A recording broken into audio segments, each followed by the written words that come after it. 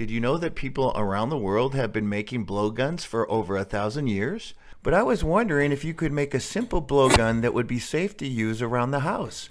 Turns out you just need 2 feet of 1/2 inch PVC pipe and an adapter that looks like this. To make the darts, we need a paper party hat, some square sticky notes, and scotch tape. Wrap a sticky note carefully around the tip of the hat and add a little bit of tape to hold it together.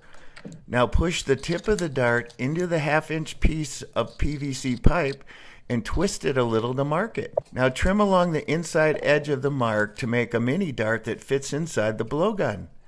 Now using a glue gun, add some weight to the tips to stabilize its flight. Now you're ready to fire away. Have a blast with your blowgun.